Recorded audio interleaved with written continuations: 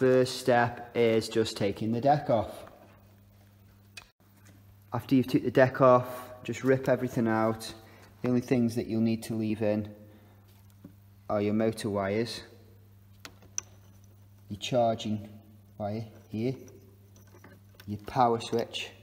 Just chop the 2 wires off your controller so you've got 2 wires for the power switch. And then everything else can go, these can both go. One is your brake wire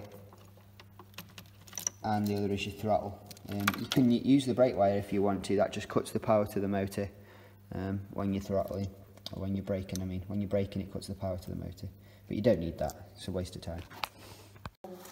Okay, we need to get all these wires into this connector block, but you'll have to do them one at a time.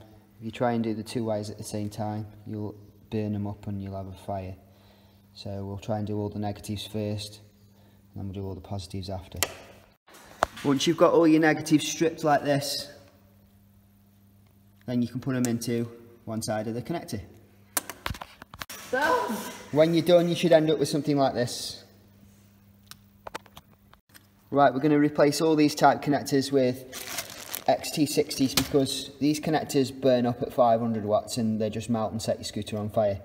The way you do that is you can just chop them off, or you can put a screwdriver inside there, a really small nail, and get the connectors off.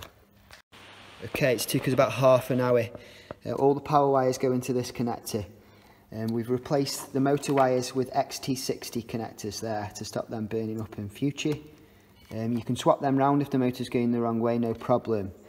The throttle wire, they just click straight in. We didn't have to do anything with that at all. So there's no point buying a fast scooters kit. You can buy these generic kits for £8 or £9, and the throttle wire goes straight, just plugs straight in.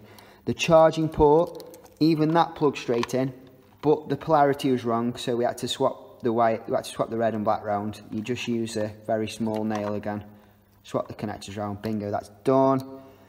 To get the indicator on the throttle, we just put the yellow wire in with the throttle switch.